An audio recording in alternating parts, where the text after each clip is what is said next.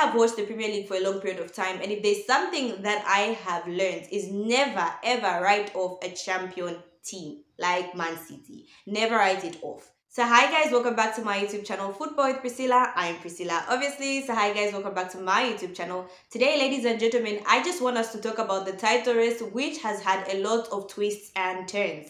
But before we get into the video for today, make sure you share, like, and subscribe. Make sure you share, like, and subscribe, and do turn your notifications on to know when next I post a video. Now, ladies and gentlemen, before we can get into the video for today, I just want to give a comment shout out to Matthias Eugene Kashkite for his comment in my previous video. So Matthias Eugene Kashkite, thank you so much for his comment. And now let's get into the video for today. Now, ladies and gentlemen, the title race is heating up. It's December. There are a lot of twists and turns. We have Arsenal beating Luton Town 4-3 towards the end of the game. I think at the end of the game, we have Liverpool beating Sheffield 2-0, and we have Man City losing to Aston Villa. Now listen, we're going to talk about Arsenal versus Luton Town. Ladies and gentlemen, the way Arsenal has been pushing towards the end, scoring towards the end, refusing to accept defeat, is Arsenal showing us champions mentality? Like, should we actually consider Arsenal as serious title contenders? I know every time, yes, we mention them, but we always know, like, oh, obviously they're going to lose. But there's something different about Arsenal. This time they are resilient. They are not going down without a fight, and they are getting the results most importantly. So what are we saying, ladies and gentlemen? Should we now actually take Arsenal serious? Because a title-winning team will do what Arsenal did. Towards the end of the game, 3-3 versus Luton Town, I'm telling my brother who's an Arsenal fan, it's over, you guys have dropped points. My brother is saying, okay, towards the end, he's busy saying, oh, Odegaard, just kick the ball into the penalty box. You don't know who's going to manage to get a header in. You might get a penalty. Someone might have a handball shout out. Just do it. And before you know it, ladies and gentlemen, I'm seated on my couch like this because Arsenal have scored a goal with Declan Rice. And can I just say, it hurts my soul. Not even my heart. My soul. The fact that Manchester United could have bought a player like Declan Rice but refused to remove the money. It hurts me so much. So ladies and gentlemen, seeing Arsenal do that on not one but countless of occasions, refusing to give up points, refusing to drop points, should we be looking at Arsenal and be going like, you know what? They have a serious shout out for the title. And I hate to say this because I don't like Arsenal. I don't rate Arsenal. But they do. They have a say in this title race. If anyone's going to look at Arsenal and say, they don't have a shout out, then I don't know what's wrong with you. The way they are playing, the way they are being resilient, and the way they're refusing to drop points, and the way they are fighting towards the end, whatsoever says otherwise. They do want to be title challengers, and they are serious. Now, with that said, ladies and gentlemen, for me, Arsenal, I always, yes, they can make a case towards the title, but it always boils down to this for Arsenal: squad depth. Do Arsenal have enough squad depth to go up to the end of the season? We've noticed in so many games, Bukayo Saka is always playing. When Odegaard is fit, he's always playing. Martinelli is always playing. Gabriel is always playing. Saliba is always playing. Right now, the only people that they're changing mostly is the goalkeeper. Declan Rice is always playing. Now, Arsenal are in, the UEFA Champions League, they have the Premier League, they have the FA Cup coming up next year. So, do they have the squad depth to still be in the Champions League, push for the title? Like, do they have that mentality? And this is where I put question marks all the time for Arsenal. Yes, they may be good. Yes, they may be getting the results. But do they have the squad depth and the mentality to push on towards the end? We saw last season that what brought Arsenal down was the fact that they didn't have the squad depth and the mentality wasn't there. The champions mentality wasn't there. They got tired and fatigued towards the end of the game. Saka was so tired, Martinelli was tired, Odegaard was tired. They couldn't keep up with the likes of Man City. So for me, that's the biggest question mark I have on Arsenal. Do they have the squad depth, and do they have the mentality to go and challenge and win the Premier League despite being in 3 competitions? Do they? I don't know. Comment down in the comment section what you think. The next game that I want to talk about, ladies and gentlemen, is obviously Liverpool versus Sheffield. Now, I don't even know why I try supporting teams like Sheffield against Liverpool. I really try. I always hope that they'll shock me, but they never do, really. So this result wasn't shocking. I was expecting it. But then it's very interesting because we're talking about Arsenal, right? And we're talking about how they're showing champions mentality. Well, Liverpool is doing the same thing. Liverpool is right behind them, and Liverpool is not dropping points. When you look at Liverpool's squad and Arsenal's squad, which team has more quality? Let's just be honest. It's Liverpool. So if I'm Arsenal, I'm on the top, but I'm looking behind my shoulder and I'm like, Liverpool is coming.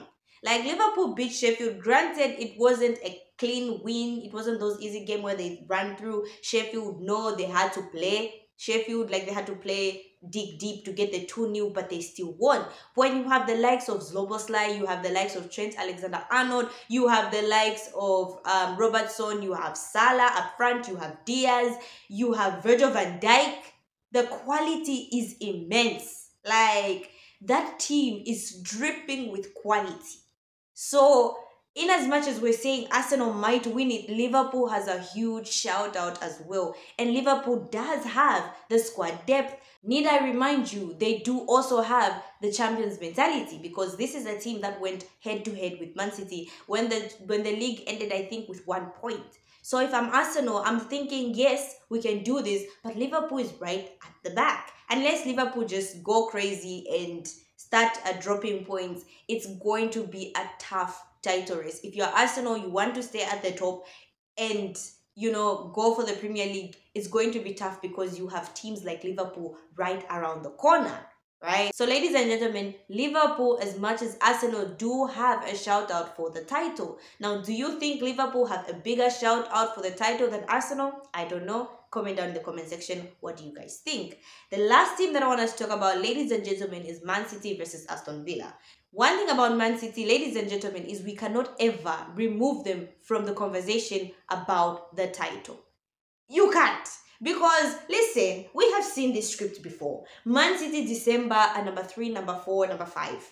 Man City April are running with the Premier League and we're all like, well, we knew this was going to happen, so we can't write Man City off. We can have these titles of, oh, are Man City still in the title race? Where are they as good as they were? What's Man City's problem? We can have them in our thumbnails, etc. But the truth of the fact is we've seen this before. Man City can be way behind in December. Come April, it's a whole different conversation. Now, obviously, Man City lost to Aston Villa. I'm going to say this. I've been saying this for a long period of time. Man City's defense this season has been horrible. I don't know if it's their midfield. They have also been missing Gundogan. I feel like, yes, their defense has been horrible, but their midfield is also lacking. I feel like Gundogan brought in something different for Man City, and now him not being there, we've seen a gap. Bernardo Silva, an amazing player. Rodri, an amazing player. Kovacic, an amazing player.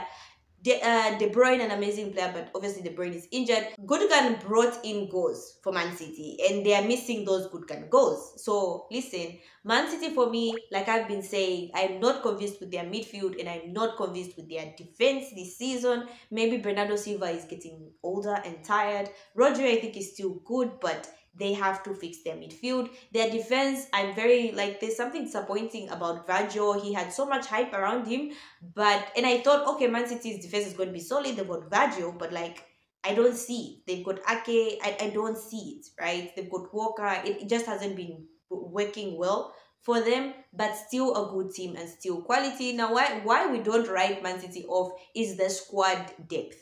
Right? Pep Guardiola will just have an idea, rotate players, and all of a sudden the machine is working again. This is why we can have Man City dropping points in December. They have the luxury to drop points in December. They still manage to be called the Premier League champions somewhere by May, right? Because of the squad depth. And not only the squad depth, the mentality that they have. Man City won't panic that they're on number 3 or going on number 4. That depends on Tottenham's result, right? It won't change anything that Manchester United is right behind them, that Tottenham is right behind them. They won't panic because they know they have the quality. Man City is dripping with quality all the time.